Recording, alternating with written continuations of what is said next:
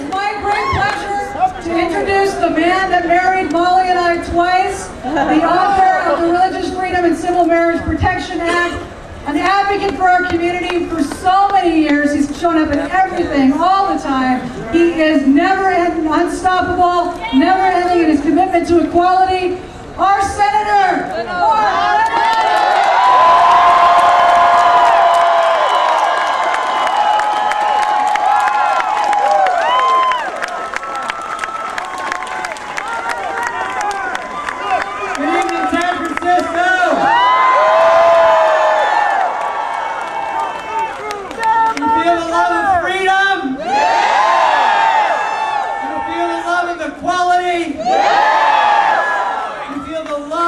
justice? Yeah! Well, so does our Supreme Court! Yeah! I want you to know I bring greetings from Speaker Nancy Pelosi,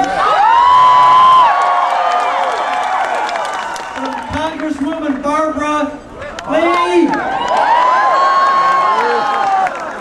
and you should know the entire Northern California Democratic Congressional delegation has supported marriage equality from day one.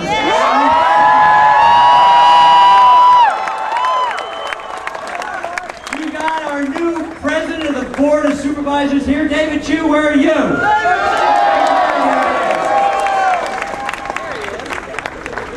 So we've come a long ways.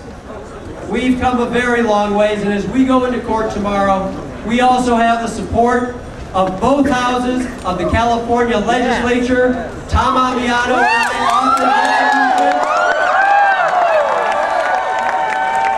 authored sponsored by Equality California,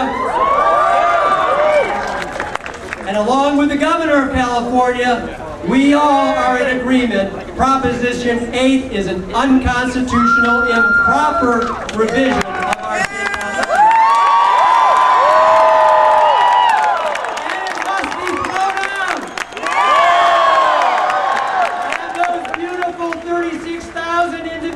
Will stay married. Yeah!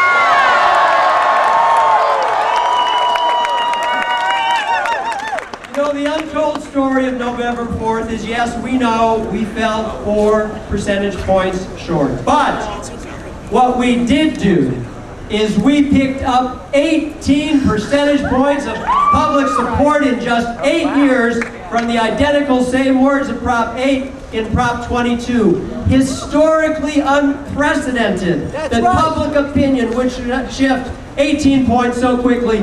We picked up those 18, they lost those 18.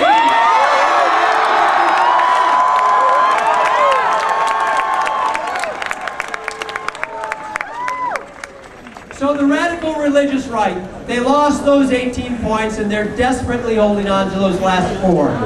But look where else they've been on the wrong side of history. You know, up until about 1870 in this country, a woman could not own property or sign contracts independent of her husband because she was literally and legally the property of her husband.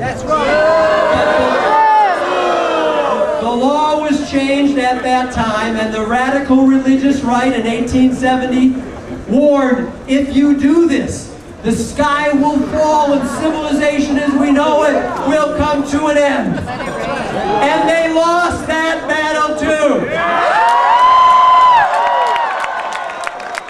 In the early part of the 20th century, when we were fighting for women's suffrage, the right to vote for women as well as men, the radical religious right again said you can't do this. Our Bible tells us women are subservient to men. Eve came from Adam's rib, and they lost that one too.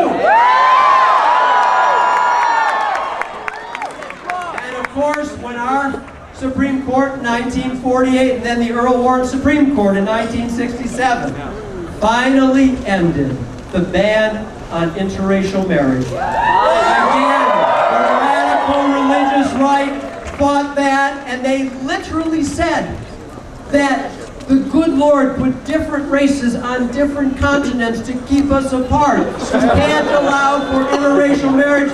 And they lost that one too. They're on the wrong side of history every time, and they're on the wrong side of it again. And our Supreme Court's going to put it to rest once and for all.